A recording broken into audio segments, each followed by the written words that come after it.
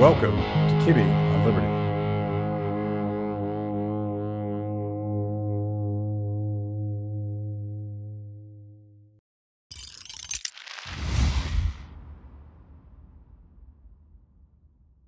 Dr. Ioannidis, Dr. Bhattacharya, this is a super big honor for me to have you guys here. Thanks for being here.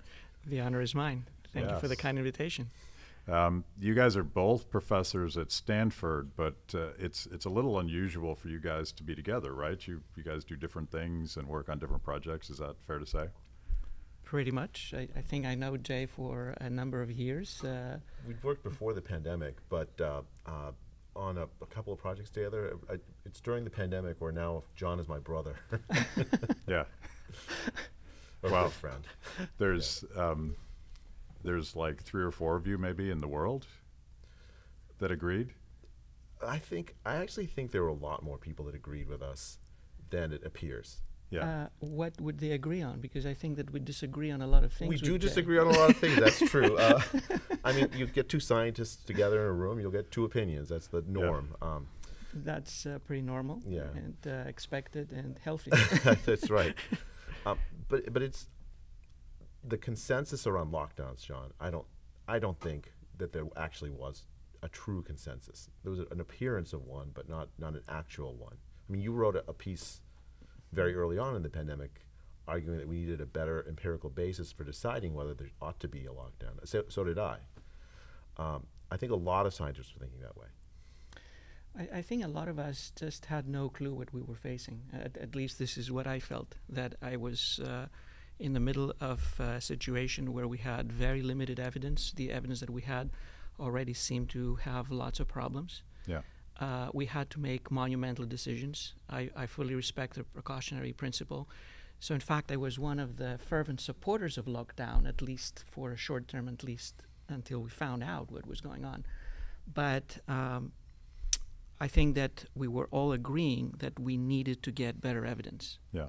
And work with that evidence to try to eliminate both the harm from the virus that was spreading and the harm that we could do from our own actions.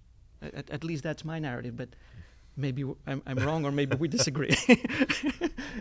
I mean, I think early on, I'm a health policy person, I'm a health economist by training. My first thoughts were on the harms of the lockdown. And so I was fairly skeptical that it was going to be justified. You'd have to have an extraordinary mix of scientific facts to make it justified. But I didn't know whether those facts were true or not. I wanted to know. Just like John, I think, I was uncertain about some key things, like how deadly really is the disease, how rapidly does it spread.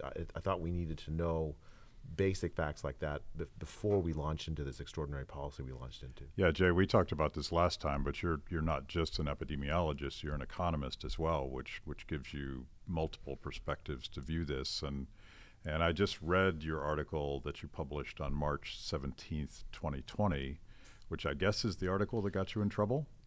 And maybe one of many. Yeah. Well, maybe that was the first one, but my perspective, and I think we talked about this last time, Jay, was as an economist, I was immediately thinking about supply chains and this infinitely complex process by which people feed each other and take care of each other and heat their homes or cool their homes and all of that stuff. And I didn't know anything about epidemiology. I still don't, although I pretend to now, which is very important. But I knew that you can't just turn off the economy and turn it back on, and this would have dire health consequences. You were worried about data and making big decisions. The way I read that article was we don't have enough information to make such draconian decisions. Is that a fair characterization? I think it's a fair reading, and I think it's important to look at the full article, because sometimes people take one or another phrase or half a sentence or a couple of sentences or a paragraph in isolation, and they tend to create narratives out of this based on what they believe or what their ideology might be. And I think that in such situations of crisis, it's important to try to be balanced, not to delay action, quite the opposite. And action includes collecting reliable data, but revisit actioned based on the evolving evidence. There was a lot at stake. We realize that even better now because a lot of things have happened. We have lost a huge number of people to the virus and also to the measures that we took. And we have devastated various aspects of our life. We have devastated education. We have devastated even healthcare. We have devastated the prospects of people who are disadvantaged. So there was a lot at stake. And I think that I'm not saying this to blame anyone. I feel like a complete idiot in terms of how to react in that situation in the absence of data. But it was important to try to keep calm and try to respond with science, with the strengths and acknowledging the limitations of science. Yeah. Give us a little bit of your background. I've sort of launched into this conversation, but why do people, at least before the pandemic, you were considered one of the guys. Like, you knew your stuff, and you're highly cited, high respected in your industry, and suddenly you became a bad guy. But you used to be a good guy, right? Still a good guy. I think I was always a bad guy for some people and a good guy for others. I think this has continued, and I'm proud for both. And I wish well to both people who love me and people who hate me. I think that criticism in science is very welcome. The type of work that I do unavoidably places me in some interface of friction, because some of my work is looking at the reproducibility of scientific findings, at the ability to replicate research, at issues of transparency, at issues of conflicts, at issues of reliability. So very quantitative assessments, sometimes very boringly so for people who hate math and statistics, looking at how likely are different pieces of evidence or different claims of discovery to be correct. And what is the margin of error? What is the margin of uncertainty surrounding our findings? So some of my work, unfortunately, or fortunately, had concluded that there are many areas of scientific investigation that have plenty of room for error. Number one, my own research, yeah. Of course. And there's also ways that we can improve transparency, reproducibility, reliability, useful research at the end of the day, making a difference for people, especially when it comes to medicine. It's not about just a curiosity of whether some remote galaxy is so many light years away. It's about saving lives and improving people's lives in all the dimensions of what it means to have a good life. Yeah. So it's things that matter, and I think that there are ways that we can improve people's lives. We can improve people's lives at the individual level for single people, and at the level of populations, at the level of society, at the level of public health. So the challenge of the pandemic really brought to focus all of these aspects in a way. Plus, it was an infectious disease, and my background training is in infectious disease, sadly. So it was unavoidably the case that I had to react. I had to start looking at that issue as so many other scientists did. Now, as I recall your history, you were one of the first to question Theranos and some of their data or lack thereof. Is that accurate? That was the case. I wrote the first paper in the Journal of the American Medical Association that questioned Theranos and their strategy and their technology. At that time, they had a valuation of $9 billion, and they were very famous. Their CEO was getting one accolade after another, and they were thought to be disrupting everything in health and healthcare and society and diagnostic testing and medicine and everything that you can imagine. So I wrote that piece that was very skeptical, and I said, I see no evidence. They have published nothing in the peer-reviewed literature, and I really don't know. What they propose as an idea actually doesn't make sense to me. Just testing people massively, if they're okay, is not something that tends to have favorable outcomes. We just create problems that don't exist. Sometimes we find problems that exist and we're not aware of, but it's more frequent to create problems by over-testing, and same applies to over-medicalizing or over stressing medicine in society. So that was a hard time for me. Yeah, and, I was going to say that's a big that's a big enemy to take on. Of course, so I got phone calls from the general counsel asking me to recant at some point, saying that, well, why don't you recant and write another piece with our CEO, saying that I recant and now I have seen the light and everything seems splendid and perfect. And I remember that I had that conversation with Theranos in Rome. I was giving a series of lectures there, and I was outside the Tempietto of Bramante, which is a Renaissance masterpiece. It's a small temple in an inner courtyard surrounded by a bigger church. Unless you are in that courtyard, you cannot see anything. Now, if you are inside, if you're an insider, then you can see the light, you can see the glory of the Renaissance, you can see one of the masterpieces of architecture of all times. It felt a little bit like that when they were telling me that, if you become an insider, you will see the glory. But I was an outsider, and I love to be an outsider. I don't like to feel that I belong to parties or partisan clubs or preferred sections of society or business or whatever. And I try to be objective and say, well, this is what I see. If you want me to be convinced, I need to see the evidence. I need to see the data. So COVID-19 was pretty similar in that regard because, again, we had to see the data. We had to see the evidence to see what are we doing and where are we heading. So now I take this back. You really are the bad guy. You like to be the outsider. We like to use the word fringe. Yeah. Being an outsider, you're free, isn't it? Yeah. But by the way, you just characterized my entire critique of the public health response to COVID. It was insiders talking to insiders, and it became an echo chamber, and which is why I think you were both demonized. Were you such a troublemaker, Jay, before COVID-19? No one could really be as much of a troublemaker as John. But I also was on the outside. I mean, I was a professor of medicine at Stanford Medical School, so it's about as, it sounds like it's on the inside as you can be. But within that environment, I'm an economist. I have an MD, but I don't practice medicine full time. I write papers.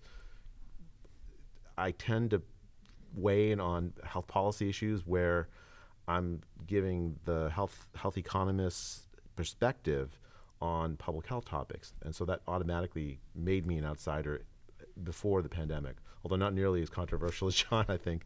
So I wasn't quite as used to the level of scrutiny. Well, scrutiny is not the right word. Like the level of stress that comes with being on the fringe, as I think maybe John was during the pandemic. Yeah, I want to push back a little bit on the precautionary principle as I understand it, because I think it ignores things outside of the narrow field of, in this case, epidemiology, and you're focused on one problem, a virus, and perhaps a very deadly virus we don't know yet. But I would argue that someone like Anthony Fauci didn't consider the damage to school children by not letting them go to school for now almost 2 years. He didn't consider the economics of people at the margins, at the lowest rungs of society, not being able to feed their families. And I think that is catastrophically bad healthcare policy. Well, the way I would characterize it, you have some uncertainty about how bad the virus is. You maybe certain features of the virus that you just don't know. It's March 2020, February 2020. You just don't know about it. I think what the precautionary principle allows you to do is assume pretty close to the worst about the virus, but it doesn't allow you to assume pretty close to the best about the knock-on consequences of the response that you give. You're not allowed to assume that if you shut society down, you're not going to harm children, you're not going to harm the poor, you're not going to harm the working class. That you're just not allowed to do that. You can assume the worst about the virus, but you need to compare that still against what you know is very likely to be the consequences of the policies you follow. Yeah. I think it's a tough choice, and it's a very tough balancing act. And in the beginning, when you're faced with something new, I think that anyone can make very wild guesses about all of these factors, all of these parameters, all of these potential repercussions. I have to say, my feeling is that we were all surprised. I feel that personally I was humbled again and again by how volatile the evidence was. Never enough and always more than enough Yeah. and overwhelming at the same time, concurrently. And trying to make sense of that evidence in real time while people are dying and while people are suffering and while people are marginalized and while people lose their position in education, in social standing, in what their life is worth. So I don't think that one should blame, public health or specific public health officials or dignitaries that they completely missed the boat. Probably they did, but goodness, it was such a crisis, such a multidimensional crisis, that making errors, just making tons of errors, was something that had to be anticipated. Yeah. The only thing is whether one could still remain open to say, oh goodness, I've made thousands of errors. I'm talking about myself. Mm-hmm. But I still try to be open to possibilities, Yeah. to correct these errors and to probably have some better result tomorrow. I mean, that's how compared to science is yesterday. supposed to work. This is how science evolves, and, Yeah. and science hopefully does get it right eventually. But sometimes it takes 200 years to get it right or 2,000 years to get it right. And in a pandemic, we don't have that time frame. We need to get it right immediately. And worse, there's lots of people who are certain that they know. Thank you for joining me today on Kibbe on Liberty and for being part of our fiercely independent audience. Every week, my organization, Free the People, partners with Blaze TV to bring you this show. My guests bring smart perspectives on everything from current events to timeless philosophical debates. If you like what you hear, go to freethepeople.org/KOL and support Kibbe on Liberty so we can continue to produce these honest conversations with interesting people. Now, let's get back to it.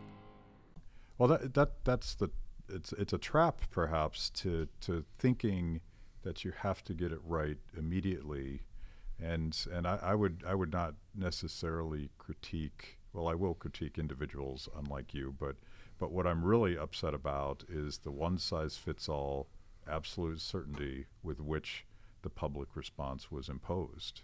And I think the credibility of science today would be in much better shape if our highest profile public officials said, there's so much we don't know here, but here's what we think is going on today. I would have preferred a decentralized response instead of when everybody is coerced into taking the same response and it's wrong, it can be catastrophic. I think that we have to be cautious about what is decentralized and what is centralized, because you can have decentralized responses that are run with lack of evidence, just in the same way. Mm-hmm. And they're even more fragmented, and they're even more confusing because someone crosses the boundary of a county, which is just a few steps, right. And you have a completely different response, completely different rules. People start thinking, well, what is science? Science is telling me to do that, but now it's telling me not to do this. Well, I think the thing is, we did have a decentralized response in exactly that sense, right? Not just the United States, but different countries had everywhere. Different policies. That's just a fact about the way the world is. We don't have a world government that could impose a central one's, and it wouldn't be right. Like the right policy in Bangladesh is going to be very different than the right policy in Santa Clara County, California. And so I think the idea that you could have a single policy where the world just shuts down for 2 weeks or whatever it is was never realistic. And it was premised on this fantasy about coordination between governments, coordination between public health agencies, and it was premised, I think, on, I agree with you, Matt, too much certainty about certain facts that were not in evidence as yet. Yeah, the example I like to use, everybody likes to pick on now former Governor Andrew Cuomo, but the policies that the government of New York pursued in terms of managing hospital flow. They said basically, if you don't have COVID, you can't come to the hospital. And they were looking at New York City, which at the time was overrun with COVID cases. But that policy applied to suburban Buffalo, New York at the same time. And when I think about a more decentralized response, I want to trust the local healthcare leaders and the people on the ground to particularly when it's as much an economic question about what's your bed capacity and what are the tools you have to take care of people, because what was going on in Buffalo was very different. So I'm more decentralized than you are, because the problems with decentralization may in fact be less so than a completely centralized solution that's wrong.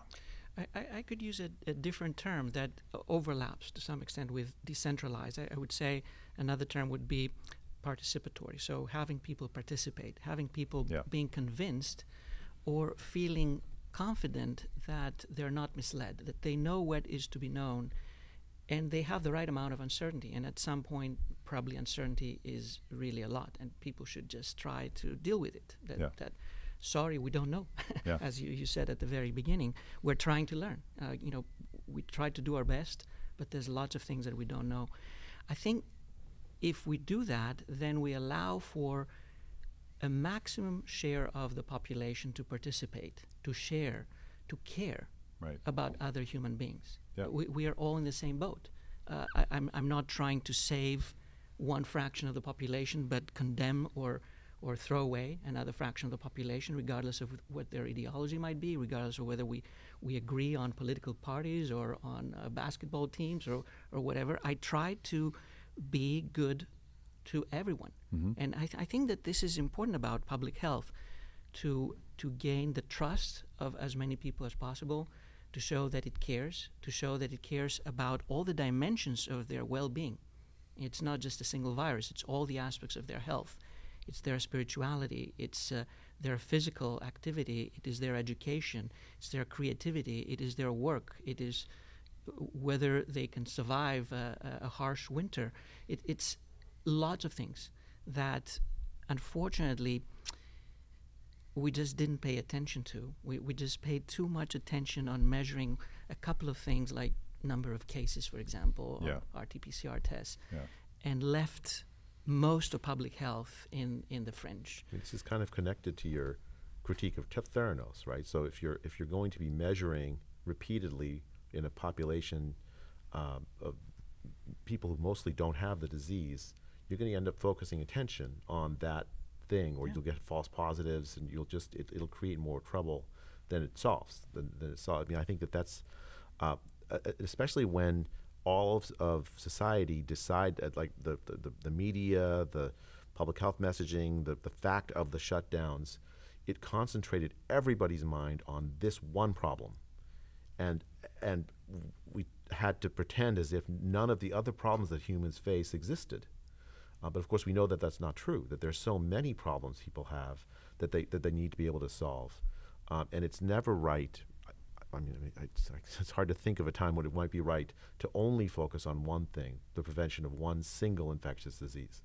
Yeah, I wonder if I like the way that you describe in engaging the community in this process, because I assume we're all shocked at the tribal sort of hateful way that there's now two teams, and you're either 100% good guy or you're 100% bad guy, depending on which team you're sitting on. And I feel like this was probably caused by a centralized one-size-fits-all, claiming that the science is settled, I am the science, all these now infamous comments, that pushed people into camps, and that's precisely the wrong way to go about these kinds of very complex, very uncertain. We need to avoid camps. People should have their own opinions, and I think that this is welcome in a democracy, but when it comes to public health and protecting our health, we need to be tolerant. We need to respect others. We need to avoid thinking that other people are our enemy. And I think that many of the measures that were taken created a sense that other people were a threat, that they need to be avoided. We need to distance ourselves from them. We need to see them as sources of infection. If they have any questions about anything that we do, they're arrogant and they're wrong, and they're weird, and they're conspiracy theorists, and they just need to be dissociated from the body of society. They need to be further marginalized. And unfortunately, I think that this led to marginalizing a very large number of people,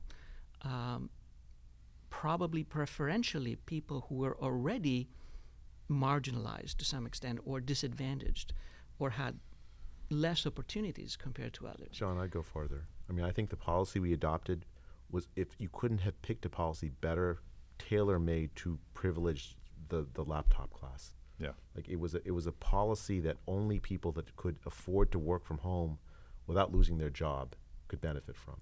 And for the rest of society, it was bound to create disaster.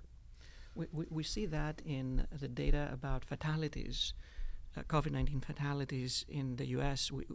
If you stratify them by racial background and educational attainment, we have data, unfortunately, that are mature only for the first year, but they show differences of 27-fold. So that was not a pandemic for everyone. It was a pandemic for some people who were sacrificed, and it was probably mostly vacation time for some privileged people who, just continue to get their salaries, continue to do whatever they want to do. They had low-wage people work for them and be exposed. I mean, I've been imagining or trying to imagine a policy of focused protection that understands that there was a 1,000-fold difference or more in the risk of severe disease for oldest versus youngest. And I'm imagining what a response really focused on that could look like. We use Uber Eats to deliver food to older people at home so they don't have to go out. We make hotel rooms available when someone, like a grandma is living in a house with a grandson calls and says, oh, I might have been exposed, grandma calls local public health then brings grandma to the hotel for a couple of days until grandson's cleared. I mean, we could have done an all of society approach with the most important risk factor in mind, old age. I mean, we could have restructured our approach around that. And I'm not arguing don't spend the trillions of dollars we spend. I mean, I think a threat like this deserved a tremendous amount of expenditure. What I'm arguing for is expend it on where it would do the most good, where we'd integrate people together in a way to try to protect the people that are most vulnerable, as opposed to privileging people who happen to be rich, who happen to have jobs that didn't require sacrifice anyways, and then pretend as if they're morally upright because they're able to comply with the orders. Yeah, there was a tremendous, I'm with Jay on this, there was a tremendous blowback from the laptop class, the people that could afford to shelter in place and perhaps made a vacation about it. They probably ordered a home gym so that they could stay healthy while my gym was closed down by the mayor of D.C. And then fast forward to vaccines are available, and I think specifically of nurses, although there's 1,000 examples of this, nurses who stuck their necks out and treated patients early on in the pandemic, probably got sick themselves, developed natural immunity. They were summarily fired for then deciding, perhaps I think quite rationally, if I have natural immunity, maybe I don't need to be vaccinated. So there is this have-not thing. It is a social justice issue in a way that I think is only now, I think we're now discovering just like who paid the price for these policies. If you've made it this far into the show, it means I must be doing something right. Kibbe on Liberty is just one of the amazing products we create at Free the People. We tell emotionally compelling stories and produce educational videos for the liberty curious. Our award-winning documentaries personalize all things liberty, independence, creativity, hard work, integrity, and perseverance. After the show, check out our work at freethepeople.org. And if you like what you see, donate to support what we do. That's freethepeople.org. Now back to the show. I think that we try to force a lot of mandates and a lot of actions that the arguments seem to be very convincing, but very quickly they seem to suffer from reality checks. Yeah. And people could notice these reality checks. For example, vaccines, you mentioned vaccines, they were an amazing development, and they were developed so fast. That's really a great victory for science. But we overpromised. We promised that these vaccines will just do everything. They will not only protect people from dying, but they will just stop the pandemic. We will have no transmission, and everything will be fine again. And that was an overpromise, and it was very readily, obviously, discovered by the average citizen that was not the case. Yeah. So when we promise too much, or when we say more than is our share of evidence to say, we run the risk of losing a lot of people to that common effort. Yeah. And for public health, this is a disaster. It's not like science, where it's okay to have people have very different arguments and very different perspectives and all contribute different kind of aspects to a joint argument. In public health, you don't want to get people to become angry. You don't want them to say that I don't believe in science, that I have been fooled, I have been mistreated, I have suffered because of science. Science is the best thing that can happen to humans. How can we let it be used in such a horrible way? Yeah. You said something earlier I want to go back to, because I think it's so essential, and Jay, you and I spoke about this last time.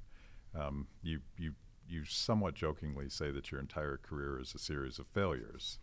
And what you're really saying is that the scientific process is iterations of theories and tests and failures and other colleagues pointing out, like you do to them sometimes, that's all wrong. I can't replicate that. The data doesn't back that up.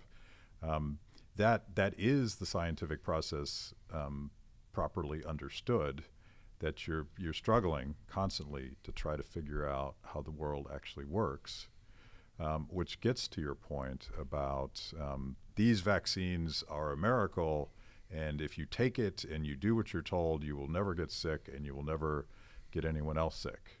Well, there was no evidence to back that up at the time, so they made a political statement that has absolutely undermined the credibility of science and public health. This is very sad. I think that eventually it ended up giving arguments to anti-vaxxers, and I think that we can have repercussions that go way beyond the pandemic.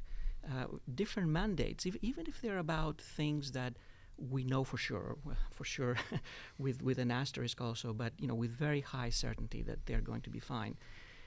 They may help us for a little while, but they create a legacy of resistance among a number of people who just cannot work with mandates. I mean, I think that the example of Sweden comes to mind, right? In Sweden, they did not mandate the COVID vaccine, and yet they had tremendously high uptake. It's a measure of the trust that people have in Swedish public health. When they made errors, they admitted it. When they course corrected. There's a deep trust between the people of Sweden and the public health agencies, because they didn't feel like they were being told noble lies. The contrast with the United States couldn't be greater, right? The public health authorities in the United States have lost the trust of at least half the people, maybe more. And it basically means that public health cannot do its job. Just like John said, it needs to be able to reach nearly everybody, be trusted by everybody. When you have a mandate, in my view, that mandate is evidence that public health has already failed.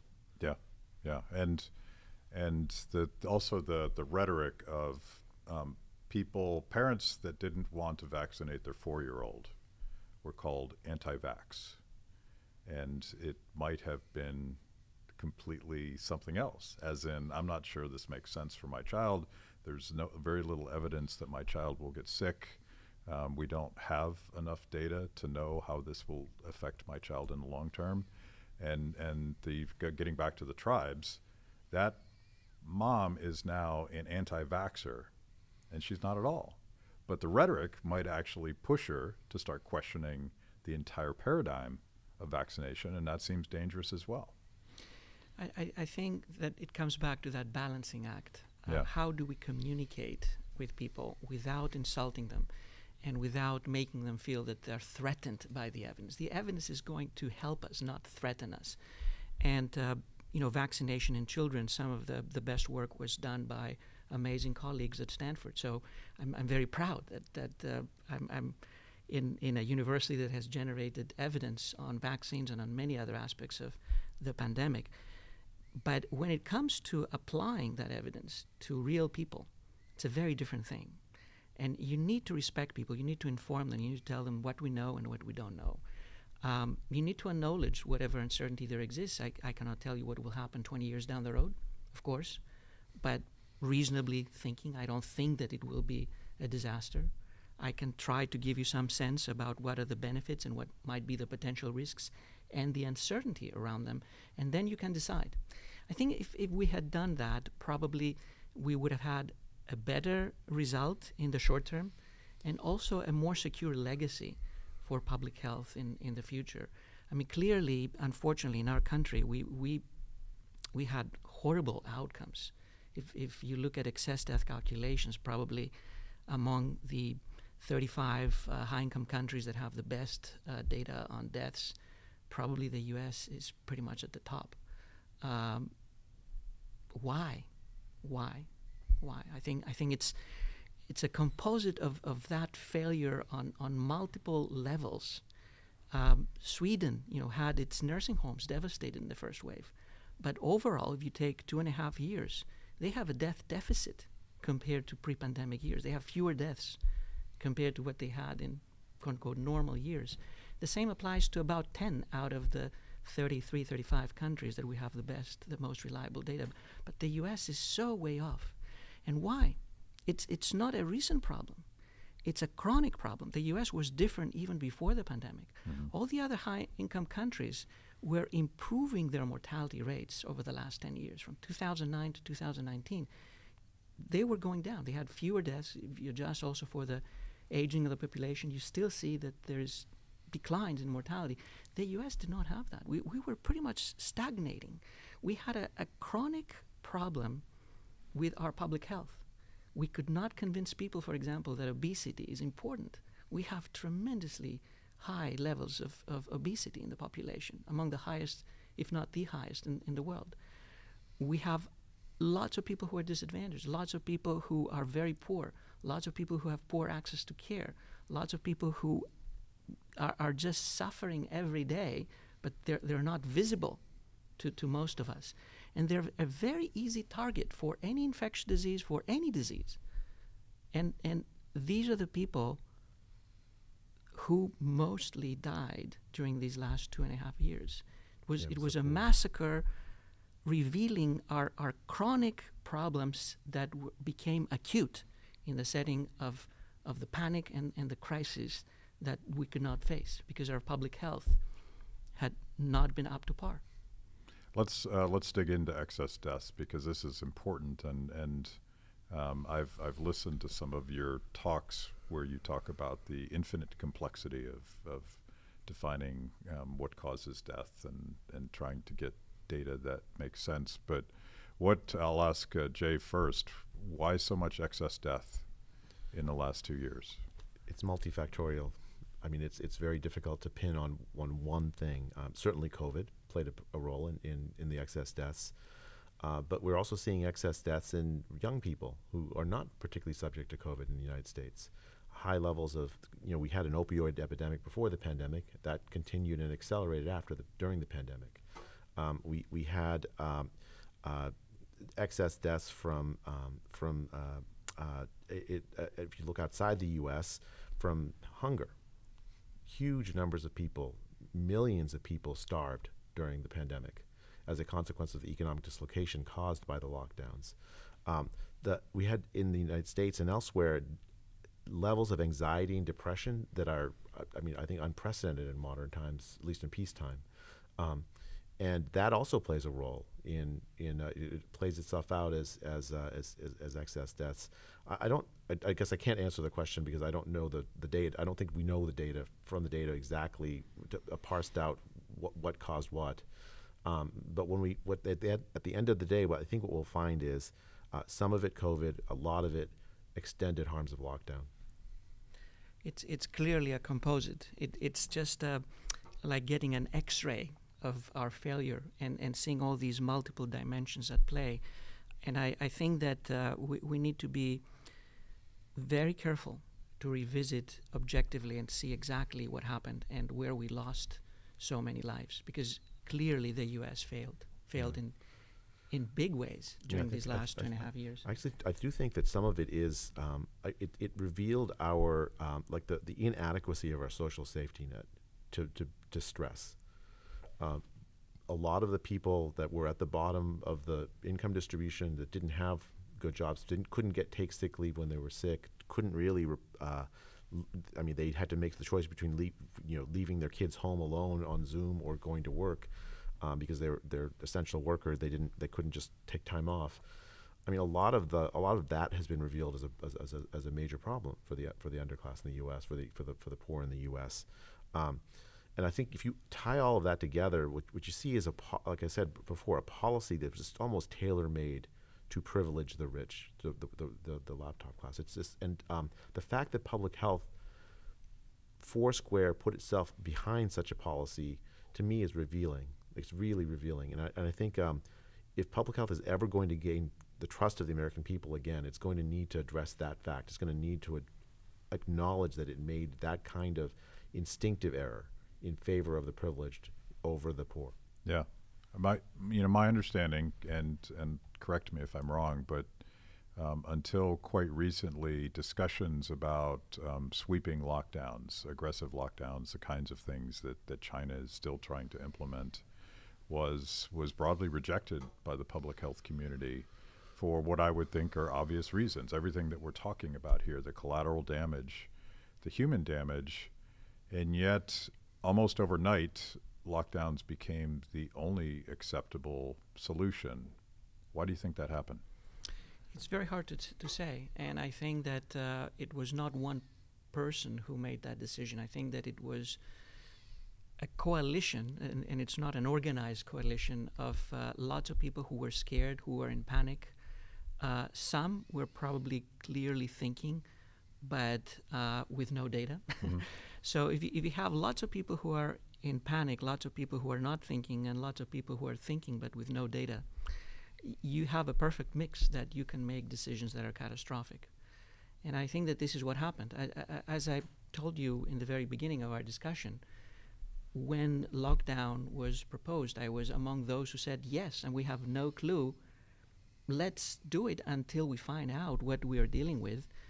But really, we could get the data within just a couple of weeks to see what kind of virus we're dealing with, how rapidly it's spreading, what kind of risk stratification it had for different people in different age groups. So you were thinking they were serious when they said 2 weeks to slow the spread? Well, I think that once you start that, there's no obvious end. Yeah. There's still... Particularly politically, like if you've taken that step... There's lots of people who have secondary gains and secondary aims and secondary thoughts about what it means to prolong that. Mm-hmm. And it can easily get prolonged to 2+ years. In China, it's still really the dominant strategy. It's not a single person. I think that you have really a mass reaction of both population level and scientific clans who organize around some particular way of thinking. Mm. And in the absence of solid data, you can easily justify everything. So in the early days of the pandemic, because we had limited hardcore data, we had tons of mathematical models. Yeah. I run mathematical models myself. Probably mine are among the worst. But mathematical models are wonderful. I love them. But they're a little bit like trying to have a sketch on a sketchbook. Well, real evidence is the Capella Sixtina. And somehow we thought that these little sketches could be sold as the Capella Sixtina, or if not Michelangelo, at least Botticelli. So they were not. And we were seriously misled. A mathematical model, unless you're really very serious and very tough with yourself, you can make it work and show you right all the time. Get the result that you want to see and the inference that you want to see. Yeah. So I think that we just depended a lot on that. Politicians and policymakers had no clue on what is a mathematical model and what is a randomized trial, for example. They were both weird scientists. The mathematical modelers were a bit more weird. They sounded a little bit more fancy. So maybe we should believe them rather than those who want to get more rigorous evidence. I'm doing some guesswork here. Yeah, but you know, there was a literature on this, John. So there was a paper in the Proceedings of the National Academy of Sciences in 2020, actually, that the theme was policy contagion, right? One country copied another after another, and there's this element inside policy making. If you're a politician, you don't really, you look at the evidence, you're like, this is too complicated. It looks very risky no matter what I do. It's just easier, less risky if I just do what everyone else is doing, than if it all goes wrong, I can't be blamed. Yeah. Right. So you have a politician looking for a guru to tell them what to do. There's a groupthink among the gurus.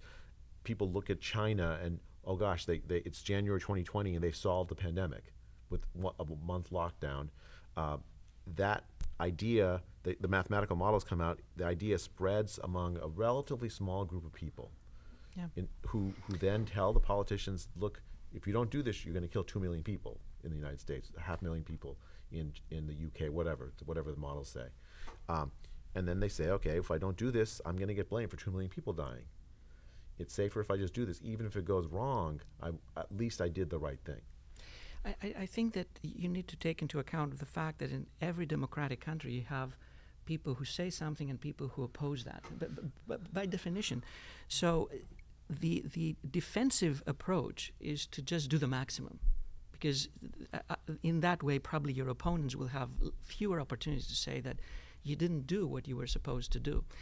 The second problem is that you can have scientists who know a lot, they're tremendously knowledgeable, or give the sense that they're tremendously knowledgeable in their science itself. Right. And scientists who are very reserved, very skeptical.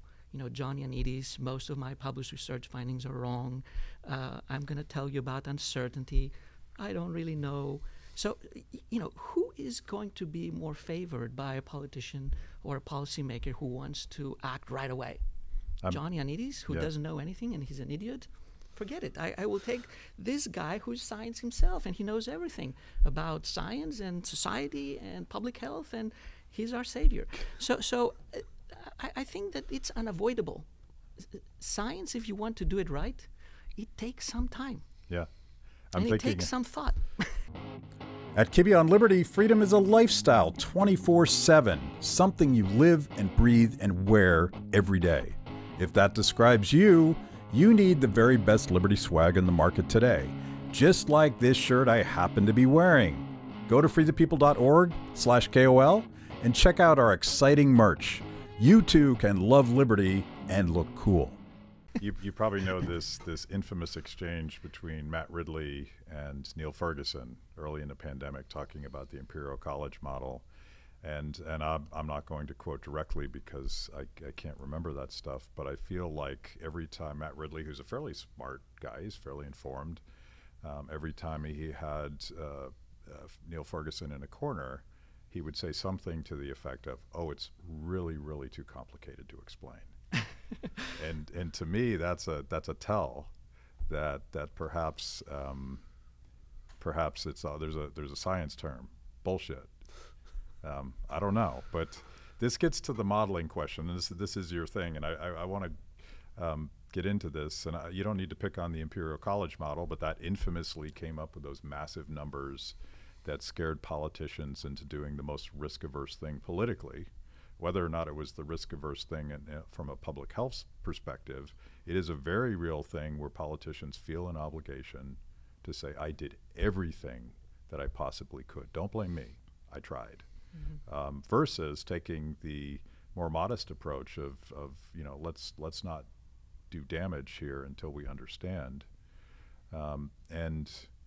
I remember, and this goes to something that Phil Magnus at AIER has written about extensively, the assumptions and what amounts to a physics model, a mathematical model that is utterly lacking in data. And this was your early critique of this model.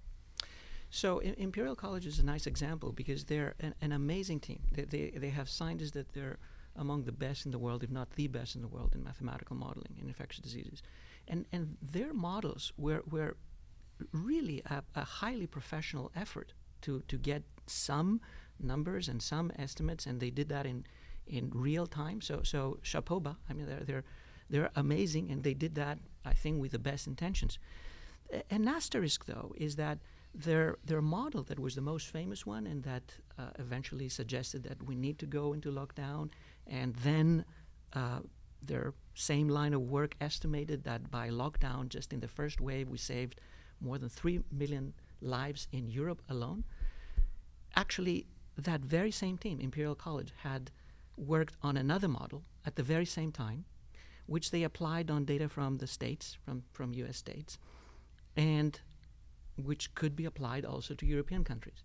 So we did apply that model to European countries' data, and we saw that with that other model from Imperial College, lockdown did not save any lives. It was far more simple things that made a difference, far more less disruptive things that could do the trick just as well. Yeah. Actually, the second model that showed that lockdown had no benefit in saving lives had a much better fit to the data. But what was published was the model that suggested that lockdown saved millions of lives. This is something that I had seen again and again and again in my experience as a researcher and researcher on research, that very often we selectively report, we cherry pick results that are more in line with what we think, with what we have in mind, with what seems to make sense to us, with good intentions, not that someone's paying us. Well, sometimes there may be industry, well, I was there may going to say is other conflicts. Is there possibly an incentive to come up with big, scary results? And is there finances that flow? Let me get I don't. I think yes, but let me just give you an example of what happens when somebody tries to say, well, let's slow down and think about this, right? So my colleague Sunetra Gupta at Oxford University, with whom I wrote the Great Barrington Declaration, she wrote a beautiful paper. She's a mathematical epidemiologist. She wrote a beautiful paper in March of 2020 about the modeling, and in particular, her model is kind of a meta model where you can it incorporates many possible models, and what she found was that you could have one of two things that are consistent with the data in March 2020. Either the disease is fairly widespread, but not very deadly per person, with the same age gradient, or it's not that widespread and incredibly deadly for the people that are infected, but slow to spread. Both were possible with the data that were available in March 2020, according to this meta model that Sunetra Gupta had come up with, and her team had come up with. The Imperial College model, and so many of the models that got all the attention, assumed, in the absence of the data, that the world was like a very deadly disease that had spread relatively slowly, not a disease that spread very widely that wasn't very deadly. The truth, I think, turned out to be somewhere in between. It wasn't Ebola, but at the same time, it wasn't the seasonal flu. As I recall, it also assumed that people faced with radical uncertainty and the threat of a unknown and potentially very deadly disease would not change their behavior one bit.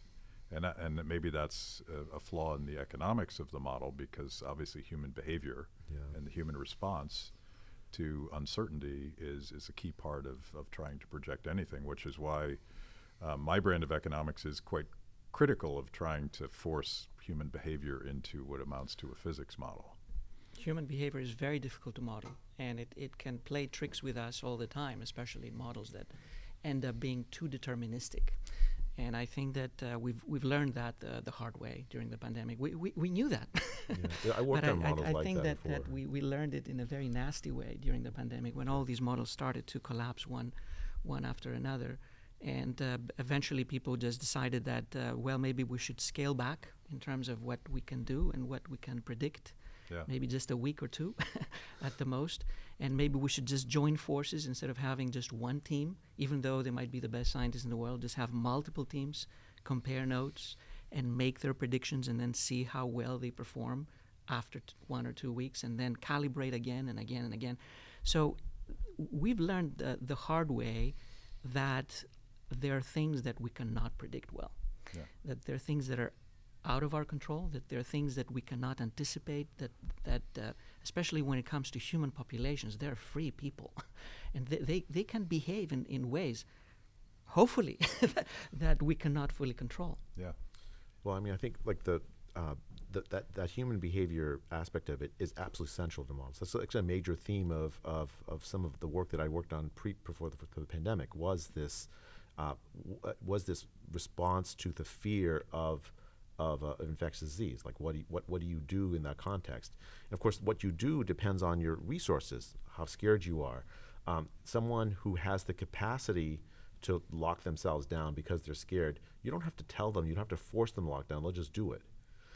Someone who you tell to lock down, you could have to keep your kid home from school, even if they're scared, they won't be able to do it because they care more about their child than they care about the virus. They'll go out and work and try to and get sick, even though they're vulnerable because they need to feed their family. I mean, those kinds of complexities, it's very difficult to put into those models. But if you don't, you're going to overestimate the effectiveness of a formal lockdown, and you're going to misunderstand the distributional effects of the policies you end up putting in place. It's a form of scientism, and we talked about this, but scientism is a term that Friedrich Hayek came up for critiquing economists that wanted to take some of the tools of the hard physical sciences and apply them to human behavior. But I feel like we've gone even further, and when I'm looking at critiques of the modeling, it seems to be almost pretending that there's a certainty to this process that absolutely doesn't exist in the physical sciences. That seems dangerous, and it gets to this point of undermining science itself, this beautiful process. The reason that we're probably all still alive at this table is science. And we've just done so much damage. But, the thing is like take that Imperial College model. It could have been used in a really pretty way, right? Instead of using it to scare the living daylights out of everybody, it could have been used to say, okay, well, what are the key uncertainties? Like what do we need to learn immediately so that we can design our response better? It's the same mathematical structure. It's the same paper even. Maybe without the urge to lock down at the end of it, and that it produces something very constructive. It could have been used that way, but it wasn't actually used that way. It was used in a very different way. I want to play the devil's advocate, though, because that might be a scientific approach, and for policy making and for decision making, people who are not scientists will make the decisions, and they cannot tolerate uncertainty. So it could be that scientists are trying to communicate uncertainty, and then the policymakers see that no, this is trivia. I don't want to hear about that. Just tell me what to do. Just give me a number and tell me what to do and how to act. And then on top of that, you have other entities who see that the crisis is happening, and they try to take advantage of it. For sure. And that could be every single person trying to get advantage for their own benefit, and there's nothing wrong about that. I want to save my life, and I want to prosper, and that applies to every single person on planet Earth for 8 billion people. And then you have entities with other types of conflicts who also want to make money, or who want to become more visible or more prestigious, or get more clients, or find a way to support whatever they do. But John, the way to address your point, and which is completely fair, right? So like you have an audience of policymakers who are not comfortable with uncertainty. The way to address that is you systematically include a wide set of gurus or voices who are bound to disagree with each other, right? Like a panel of people who are going to tell you their minds and disagree openly. And that's the advice that you give to the king or to the policymaker. I mean, you don't take a science bureaucracy, take a small number of people at the top of it, a small cartel of people at the top of it, and then privilege them as their voices as correct, and everyone else as fringe. That's a recipe for disaster if they turn out to be wrong.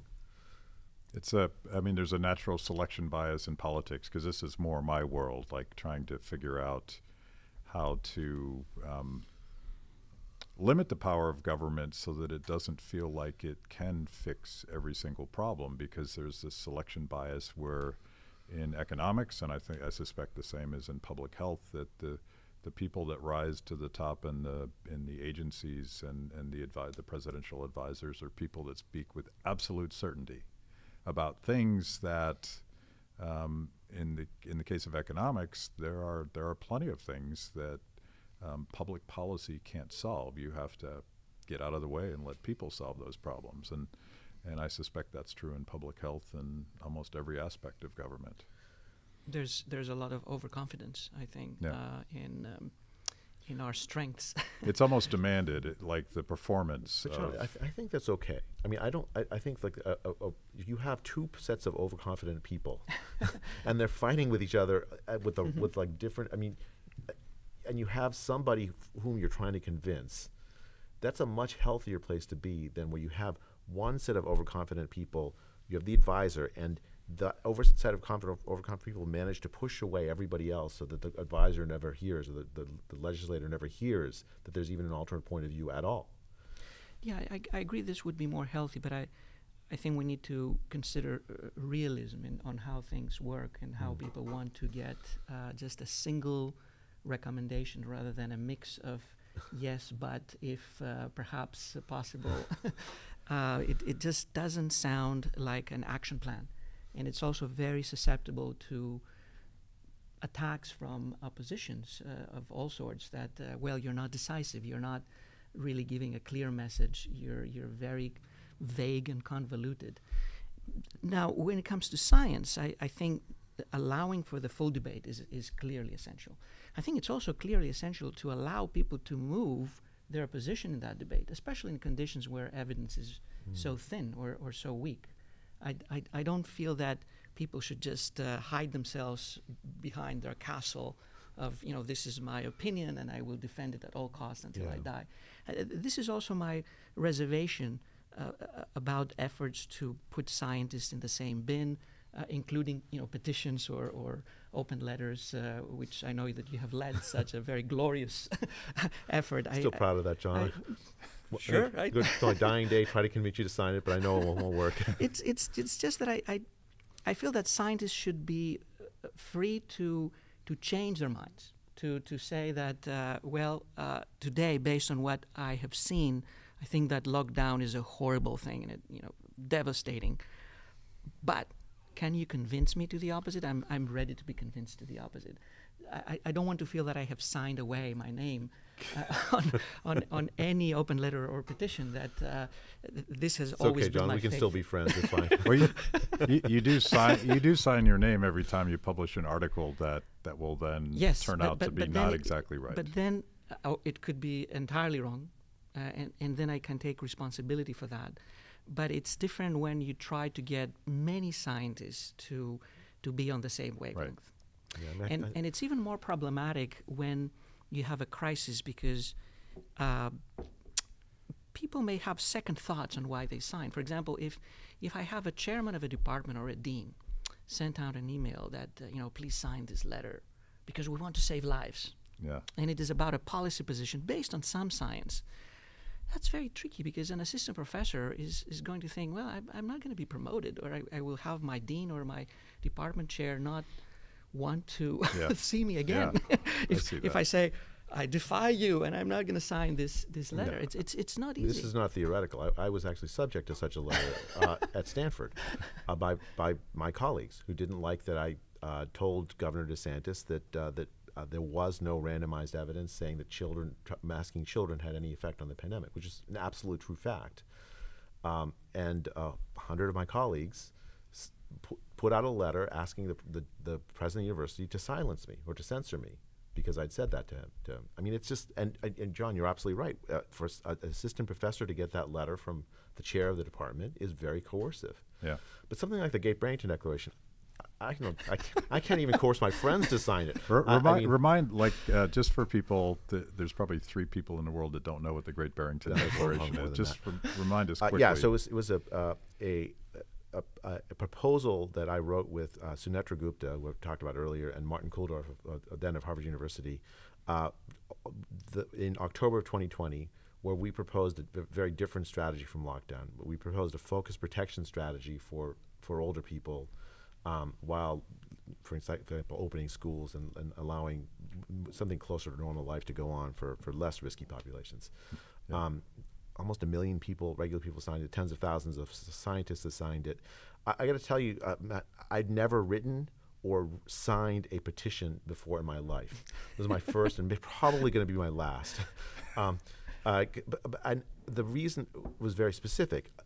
My view was that this well, obviously I believe it was the right policy, but also that the discussion over the lockdown had gotten to the point where it seemed to the public eye that lockdown was the scientific consensus, when I knew for a fact it wasn't. I knew there were prominent scientists, I mean, of lots of different types that had reservations, maybe for different reasons that I did, about lockdown, and that favored a policy that was more targeted. And that wasn't getting sufficient attention, in my view, in the public eye.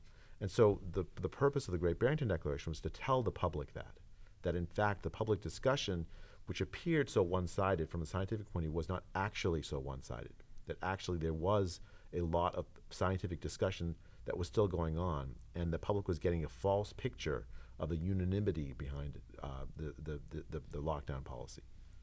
So we should give a shout out to the American Institute for Economic Research. This is why we've all gathered in Dallas today.